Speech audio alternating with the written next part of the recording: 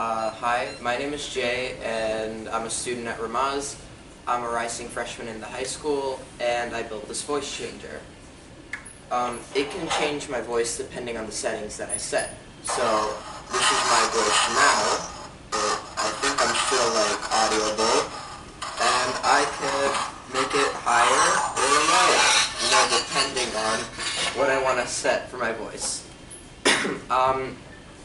Yeah, so the circuit has many different components, like resistors and capacitors. The resistors are used to decrease the current flow to the components, and the capacitors are used to regulate the electric charges sent throughout the entire board. Yeah, so the audio is picked up by this transducer, and then the audio is captured by the transducer, and then it sends this data to this large IC chip that processes all this data, incorporating all the settings that I've set using the buttons.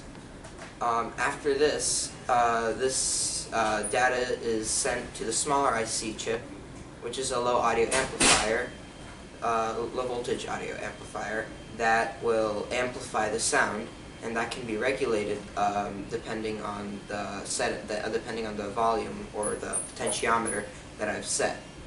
Yeah, and after all of this is done, the data is sent to the speaker, which is then released as a sound wave, which is then heard. Oh yeah, and things I've had trouble with were just troubleshooting the board. In the end, it was just this IC chip that I put in backwards because the details were really small. So yeah.